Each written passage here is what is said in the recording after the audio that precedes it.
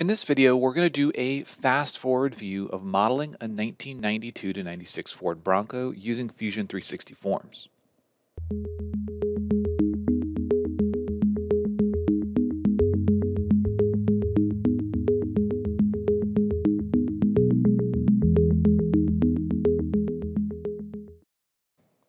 Hey everyone, this is Matt with Learn Everything About Design, and in this video I'm going to model this Ford Bronco, and I'm going to do it with forms. We're not going to walk through as a tutorial. It's something that we've already done before. The process is the same, and I actually filmed an entire series modeling this thing using Fusion 360 surfaces.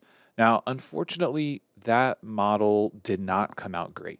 It was a lot of time. There was 150 sketches. There was a lot of surfaces.